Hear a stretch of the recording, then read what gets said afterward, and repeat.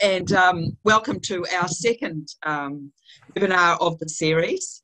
And just so that you know, we have recorded the first series, and that's going to be available soon on the web page in the Dementia Learning Centre, along with this session. So we are recording this today, and you can access that. And also we're going to send a survey after the session. So it's new technology, and we're trying our very best to give you a really great session today. And we're going to, our guest speaker today is Yvonne, and she works at Waitemata District Health Board, and she's a dementia specialist nurse. So she's got a really interesting session for you today, and we're really looking now at the behaviour particularly that can be challenging in dementia. So I'm hoping you're enjoying it, and we'll get started shortly.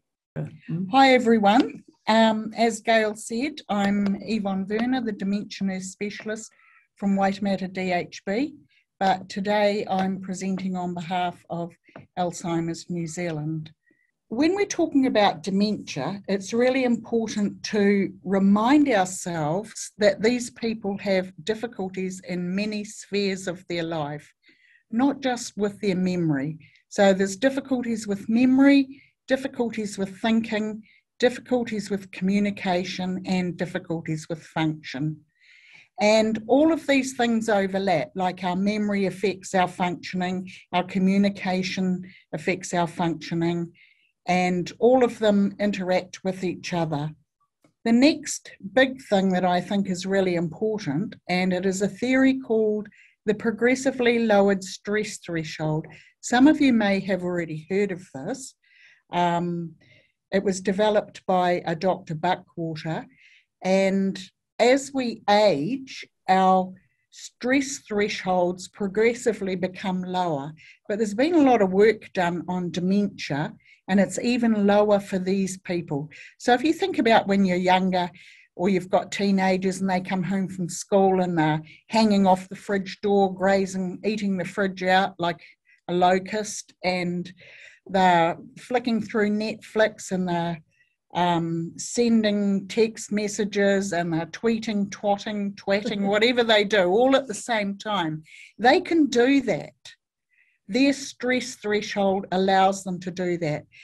The focus becomes narrower and narrower as we age, and people with dementia mostly can only focus on one thing. So there's a whole lot of internal stresses, things like that they may not be able to tell you, like they're in pain, or they need to go to the toilet, or they're hungry, and it'll just come out in their behaviour. And the other place it comes from is in the environment, and they have no control over that, like it's noise, all of those things. So if they're trying to focus on something that's functional and there's a whole lot of environmental stress, it's extremely difficult for them. Behaviour. Behaviour is a word that I'm actually trying to remove from my vocabulary around dementia.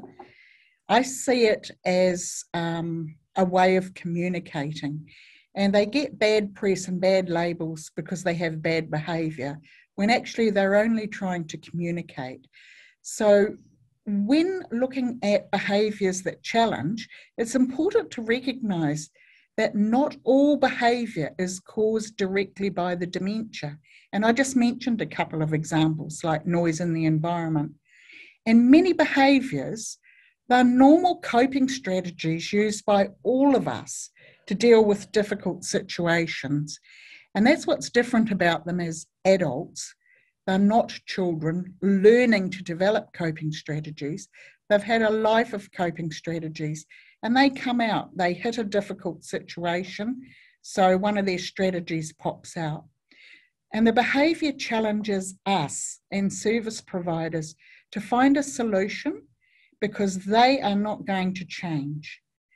People living with dementia experience changes in their ability to express and resolve their needs, and they respond from their reality, and we can't change that. As I said, all we can do is change our approach to support them to understand what's going on. This is a really good model to have etched on your brain. If you look in the centre, we've got the challenging behaviour in the middle. And I just want you to think about those other 3 triangles. I want you to think about the one at the top. What things in the environment can contribute to a challenging behaviour? And I've already mentioned things like noise, too much clutter, too much stimulation. Televisions, they're terrible. They are auditory, they are visual. They see things like fire engines and things and they think it's real, it's happening outside. All of those sorts of things. It's an unfamiliar environment, or there's poor sensory information, like for some people that English is a second language, and they want to find a toilet and they've forgotten where it is. Instead of having just the word toilet, if there's a picture there as well, it gives them 2 chances to be able to find the toilet. So there's lots of things in the environment that contribute to their behaviour. Now, going on to the patient, what they bring to the equation is, well, first of all, their neurological impairment. Yes, they have that. The effects of the medication that they're on, impaired vision or hearing, that will challenge them. They may have an acute illness, a delirium. They may be fatigued. At the end of the day, people with dementia have told me that because they've had to put so much effort into concentrating, that they're absolutely fatigued by the end of the day. It could be any of the causes of a delirium: dehydration, constipation, pain, anything like that. So coping strategies, cultural differences, the whole way they've been brought up, financial privileges, level of education that they've had during their life, all of those things. And then the last one, caregiver determinants. They're the things that we bring to the table, and that's our experience, our level of knowledge, our level of support. Have we had a break? Has anyone come and relieved us to have a break from looking after this person? Our response to stress, and it isn't the same every day. There might be something big going down at home, and it depends on our financial situation. But the more education we can get about this, the better it is for us to actually understand how to work with these people. What we need to do is to look for the meaning behind the behaviour. We need to assess, not jump in and make a judgment statement. And the strategies that we develop, we need to develop strategies, to find a solution. We need to use tools to collect evidence, because people do slap labels on them, like they didn't make it to the toilet and they started crying or whatever, and their behaviour got really bad because they've been incontinent when actually they couldn't find the toilet. So they get a label incontinent, and that isn't really what happened. We can assess using pain assessments, anything that you use in your area of work. And if we identify something that is a trigger for this person, we need to remove it. And it might be something as simple as a particular staff member that they don't particularly like working with, or you work out that it's every time their visitors go home and they're trying to get out the door, okay? Well, that would be a normal thing. But if you know that, then you can work with the family to do the leaving departure thing differently so that it doesn't trigger that behaviour.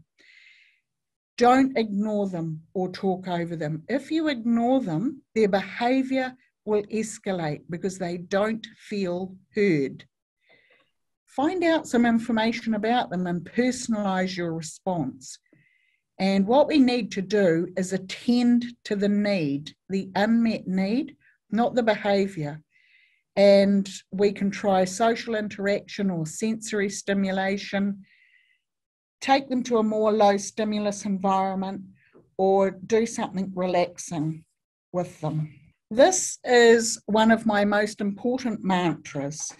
And I say, all behaviour has a meaning. Look for the meaning behind the behaviour. Be a detective, not a judge. So I want you to just say that to yourself. All behaviour has a meaning. Look for the meaning behind the behaviour. Be a detective, not a judge. I'm going to look at a few different behaviours now, just to show you how complicated it is for these people.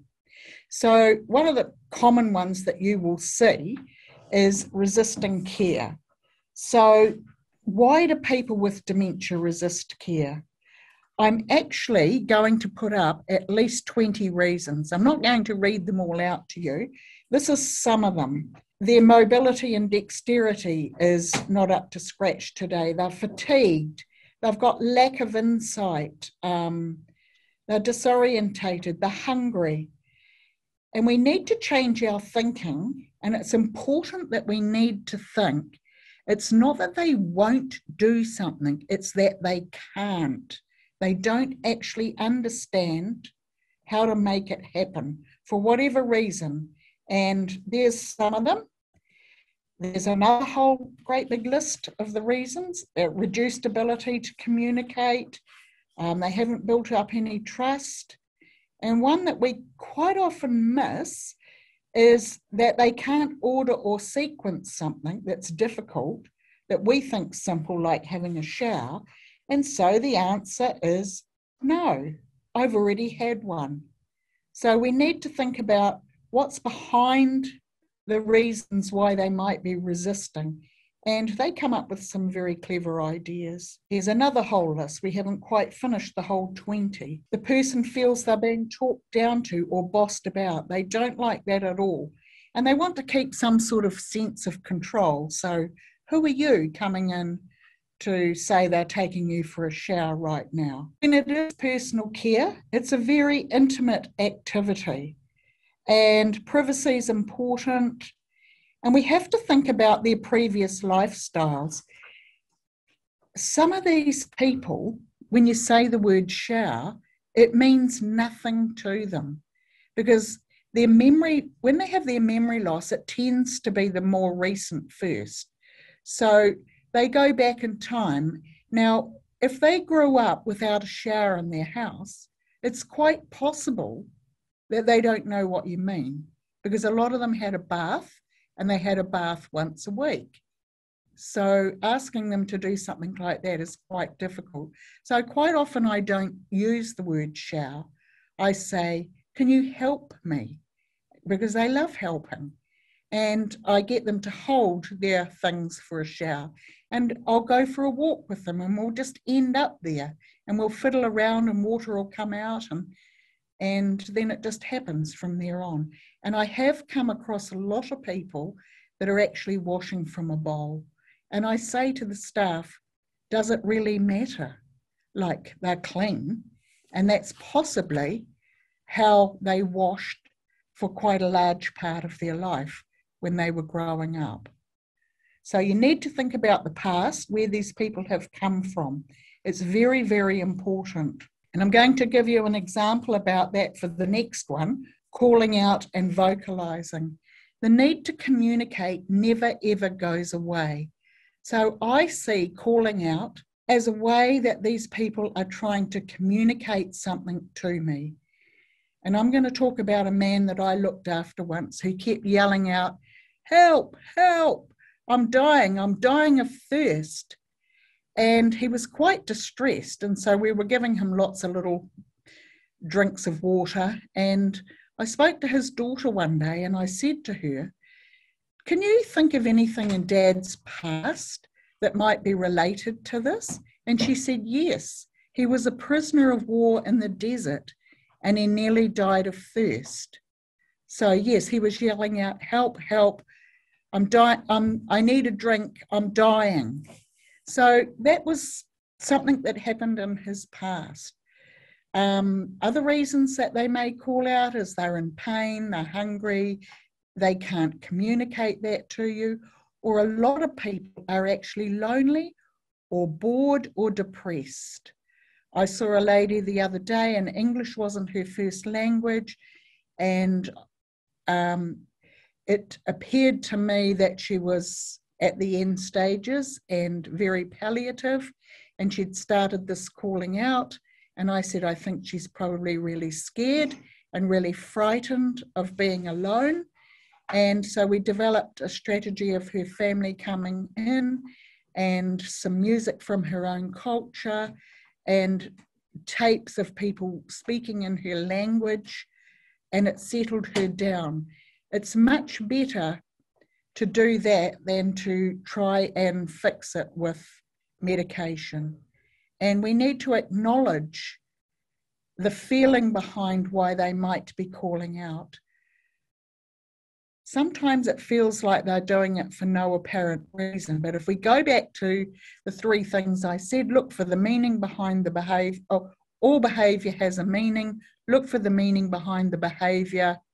Be a detective and not a judge. So we as nurses are really good at working out things like that, what might actually be the reason behind this person, why they're behaving like that. But the very frustrating thing about dementia is that sometimes what works today, as you know, doesn't work tomorrow. So then we're back to square one. And this was written by a person with dementia. If you learn to listen for clues as to how I feel instead of what I say, you'll be able to understand me much better. So crying and calling out can be triggered by true distress for these people as a result of feeling lost, overwhelmed, disorientated. And yes, as I said, all vocalizing noises have a meaning. Repetitive actions, that's another one. And this can be very exhausting, as you know, and very stressful for the caregiver. They do something over and over again. They repeat the word, question, or activity. Sometimes we have to give an answer. Sometimes we have to give an answer over and over again in a reassuring way. If we ignore them, the repetitive behavior, just like the calling out, actually escalates because they're trying to connect. They're looking for comfort. They're looking for something familiar. They're looking for something secure. And they need an answer sometimes to the question, when's my mother coming? When's my mother coming? Or when can I go home? When can I go home? All of those sorts of things. This is my next one, and I find this quite interesting. When we talk about people with dementia, when they walk, all of a sudden it's called wandering. So we walk with a purpose, but when they walk, we're pretty quick to say they're wandering. And this little caption was also written by a lady with dementia. When I wander, don't tell me to come and sit down. Wander with me. Sometimes it means I'm hungry or thirsty or need the toilet. Or maybe I just need to stretch my legs. I'm going to tell you another little story of this man in hospital who was a very tall, thin man, just wandering round and round and round the ward all the time. And they knew he was quite distressed. And I said, where does he go? Does he always end up in the same place? And yes, he did. It was the kitchen. And I said, maybe he's hungry. So we gave him a packet of biscuits and he ate them very fast. And from then on, they gave him bigger meals and he stopped the behavior. Some of them don't know why they're doing it.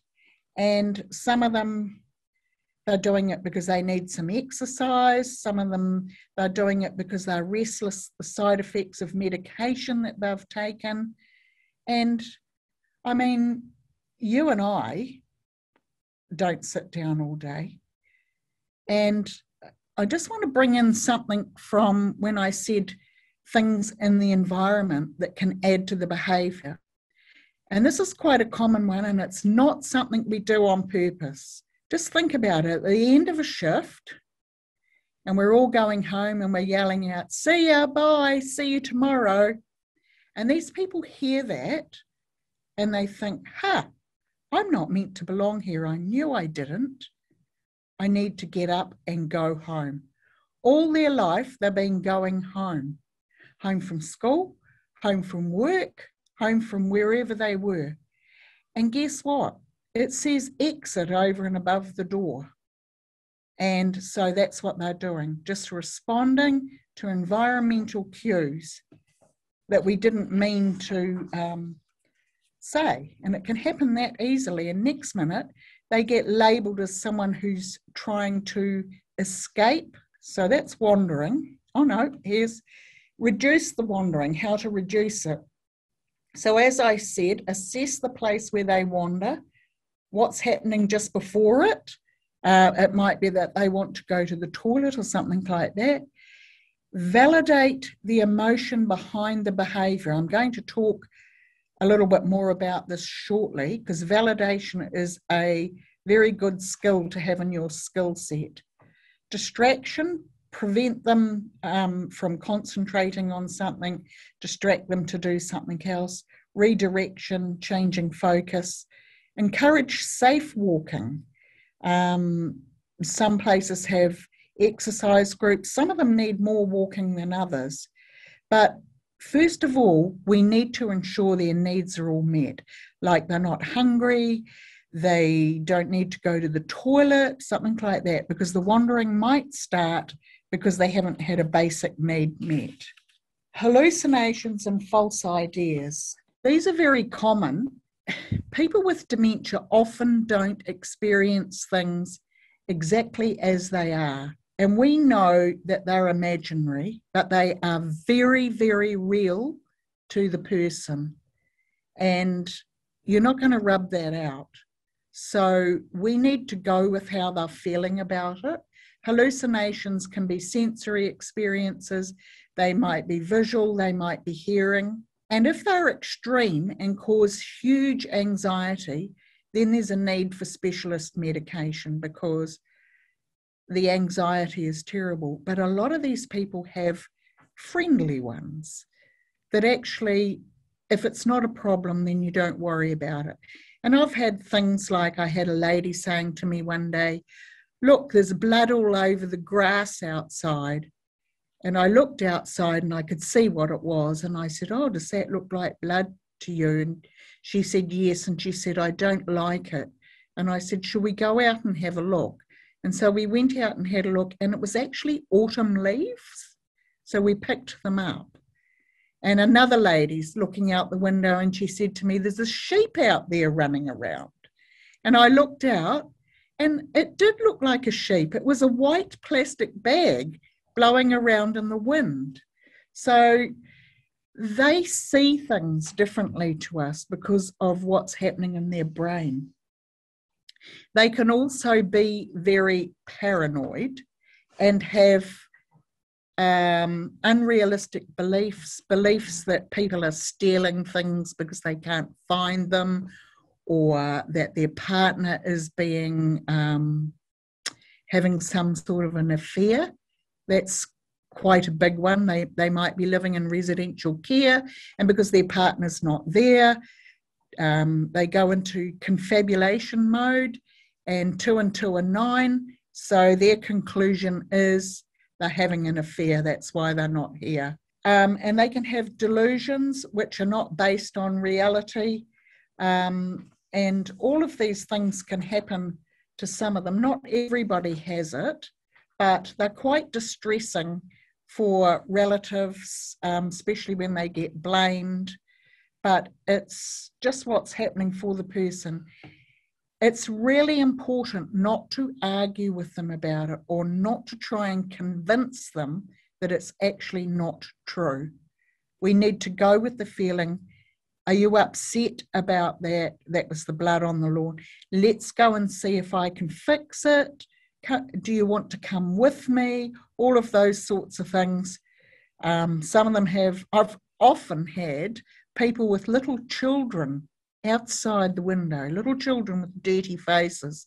I remember one lady telling me every night when she went to bed that she just had to throw some lollies out the window to the little children with dirty faces. So we just threw some lollies out the window every night. And she was quite happy to pull her curtains.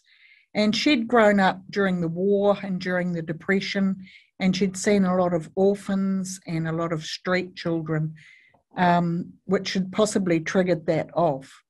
So we try to respond to the underlying feelings, and sometimes it's as easy as improving the lighting or making sure they've got their glasses on, those sorts of things. Rummaging. Don't you just love it? Rummaging around. Rummaging can be very frustrating for us, and it can make quite a mess, and it's sometimes people rummage because they've hidden an item because they're frightened it's going to be stolen, or they can't remember where they put it and they're constantly looking for it. Some of them just like to go through all their property because it reassures them. It's something familiar. Some of them are lonely, some of them are bored. But for some of them, it's kind of like the last control they've got over their property or things that are familiar to them. And they're things that have a history. They're actually part of their life. And it's very important that we let them do this rummaging. Some of it can be dangerous, so we have to be careful how we do it. But I've done things like got one of those box files and put some of their favourite things in there so they can cart it around with them and rummage all over the place.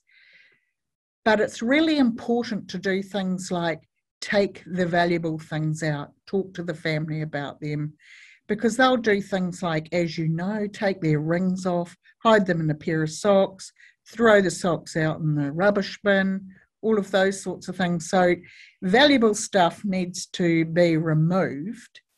And if it's photos, I mean, they love photos. We can stick them in books and all sorts of things and they cart them around. But I do suggest to families to keep the originals and photocopy them because they fold them up and they unfold them and they stuff them in drawers and you find them in rubbish bins. But they're familiar items to them and it's something reassuring in their life. And hoarding or acquiring things or light-fingeredness.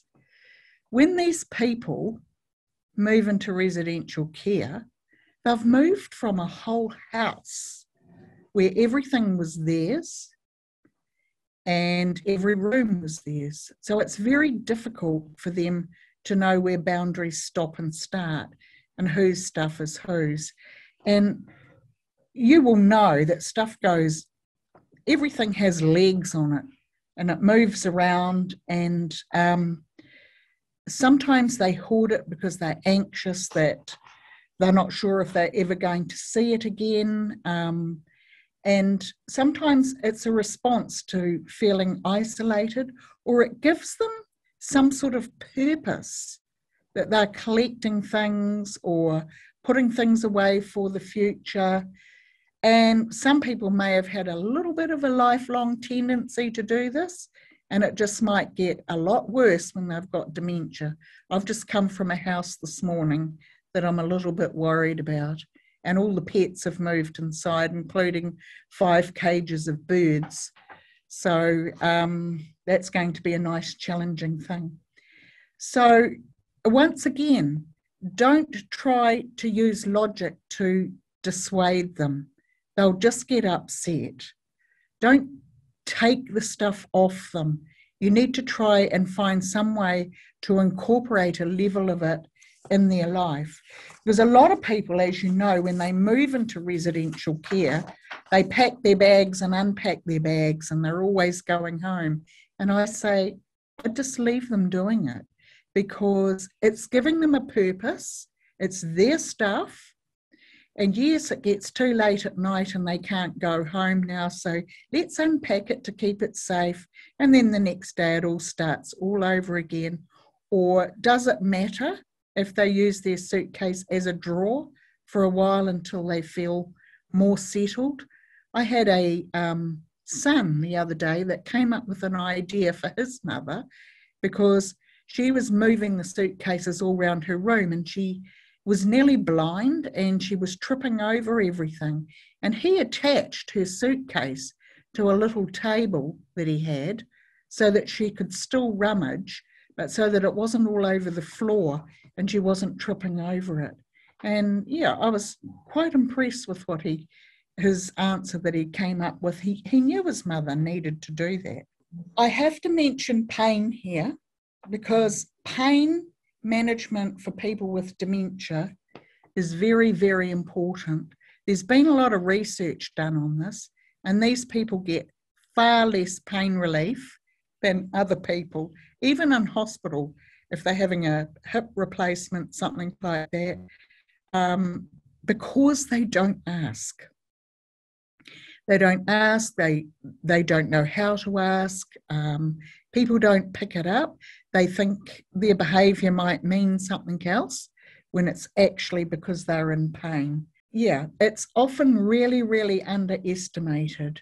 And I don't know if any of you use the Abbey pain scale or other non-verbal pain scales that have been developed for people with dementia that actually can't tell us, but it's really important. And if someone's charted paracetamol and you think that they might be in pain, sometimes it pays to just give them some and see.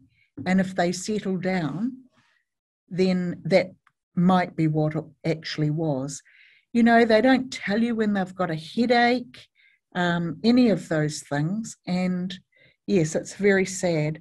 So if we don't get on top of their pain, they can have mood changes, behaviour changes, a lot of unexplained distress, and it can come out as aggression, depression. They become isolated and move away from other people. They can have a lot more falls because they're focusing on the pain, but they don't know they're doing that. Or they won't eat. They stop eating, and they might get treated for something else because of their behaviour or their mood when it's actually underlying pain. A good way to think about that is arthritis. If they're a person that has arthritis and you know that, then I would be thinking pain, untreated pain. I just want to talk to you a little bit about the validation theory. It was developed in the 1960s and 70s by a woman called Naomi Feil. And what she teaches is empathizing with people who have dementia by communicating through patience, listening, and observation. And she's got a practical way of connecting with them to reduce their stress. And it helps us to learn the meaning behind some of the behaviours. So I'm going to give you a couple of examples of this. And one of them is a common thing where they're going, where's my husband? Where's my husband? When's he coming back? When am I going home? All of those sorts of things. What we do is we need to go in and validate the feeling. You sound unhappy. You sound distressed. You sound upset. And we offer them some support. And then we start talking to them like, tell me about your husband. What is it that you miss about your husband? And you move slowly through like that so that they can unburden themselves and talk about it. Tell me about your mother. What were your favorite? And then you move into more positive things eventually. What were your favorite things that you liked doing with your mother? Was it cooking a favorite meal, something like that? and bring them on to something more positive until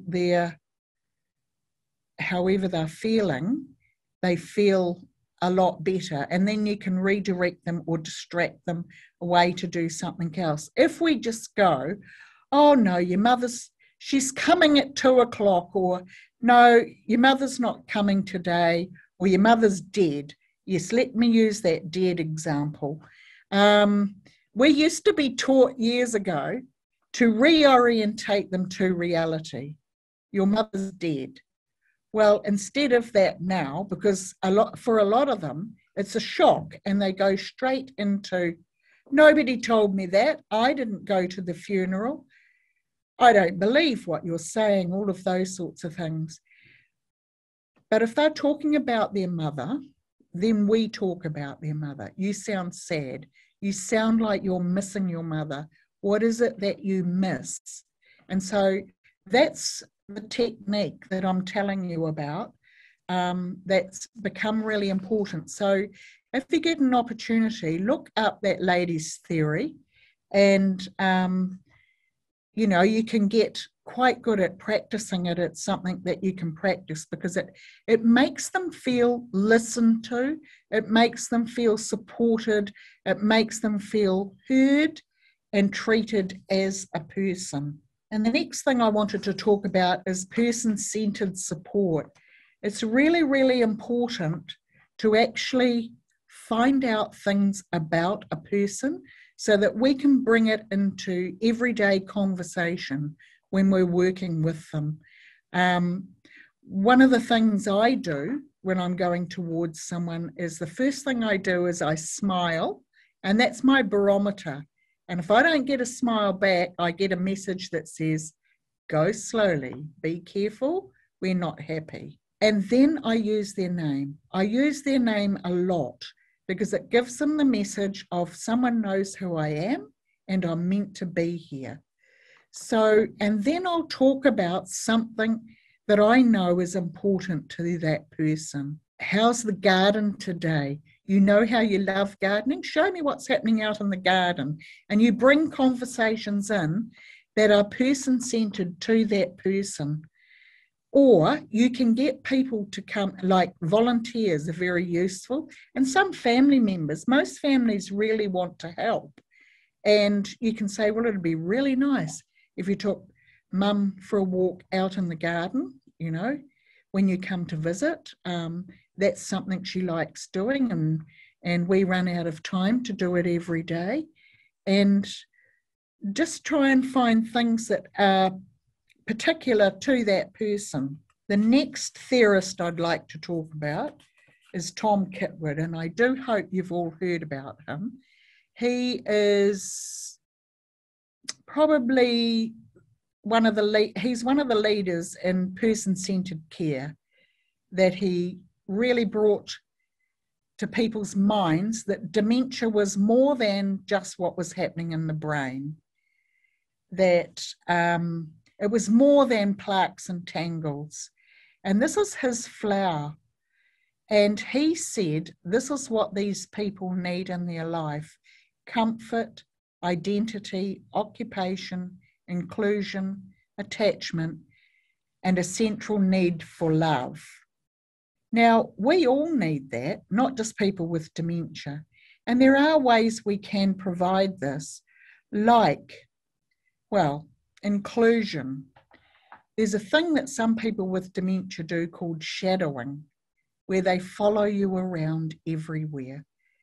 Well, apparently, if they do that to you, then they feel safe with you. They feel like you're going to respond well, you're going to include them in things, all of those sorts of things. And they have some sort of attachment, and it brings comfort to them, a sense of identity, and it's giving them something to do. So you don't have to do big things to include this. So Kitwood is another person you can go and look up. He has some amazing theories on personhood, and he's really been the person that has brought positive person work to the foreground when working with people with dementia. How you can make a difference: individualised person-centred care, a culture of caring where you work that prioritises the quality of life. Like if it's something small and annoying, does it really matter? Just let it go if it's helping that person with dementia. Make sure your assessments are accurate, involve their family and friends, create a social and physical environment that changes when their needs change. Don't expect them to be able to do the same thing every day. Sometimes their needs change. We're not the same every day. Focus on early intervention. If you don't answer someone or respond or use validation, their behaviour will escalate out of control, and then it's going to take you twice as long to actually reduce their anxiety. And focus on staff education. Look some of these people up that I've mentioned and share the information with each other, and do more of what you do that works well, because you people work in the area and there's a lot of things that you know and that you know about people. If it works well, do it more. If it doesn't work, make sure the next person knows about it so they don't repeat the same mistake. This came from Tom Kitwood. I mentioned personhood, and dignity is really, really important. When dignity is present for these people, they feel in control, they feel valued, they feel confident, they feel comfortable to make decisions for themselves. When it's not there, they feel devalued, lacking control, humiliated, ashamed, lacking in confidence, and struggle to make decisions for themselves. You wouldn't ask a blind person to read, so why would you ask a person with dementia to remember? And this is really important because there's other things that happen in dementia with their brain. It's not just memory, it's logic, it's reasoning, all of that. So why do we try and make them reason to see our logic? Remember I said it's not that they won't do it, it's that they can't do it. So if we remind them all the time that they can't remember, then that really upsets them. So I never say, remember me, I was here yesterday. I say, hi, I'm Yvonne every day. And if they say, yes, I saw you yesterday, I say, oh, yes, great, that's good. Over time, dementia affects a person's entire life. It causes the brain to shrink and stop working. It steals memories, the most recent first, but eventually almost all. It steals the ability to use language. It steals the ability to understand what others mean and say. It steals reasoning and logic. It robs people of relationships that they once had, and forming new relationships. It makes even the familiar seem odd and scary. It steals the ability of people to care for themselves and move around safely. It robs people of impulse control and takes away emotional and mood control. One thing dementia does not rob someone of: their dignity. It's our reaction to them that robs them of their dignity. So it's important to remember that. This lady, Teepa Snow, she has a lot of really good videos you can watch on YouTube, and she is very good at teaching around behaviours. And Tom Kitwood has also written a lot of stuff about dignity, positive person work, and he also talks about a thing called malignant social psychology, and that's the way people are treated that robs them of their dignity. That was just fabulous, Yvonne. Oh, good. Just a wonderful, comprehensive look at all those challenges that people have every day and thinking beyond what's in front of you to some of the possible causes. It was great.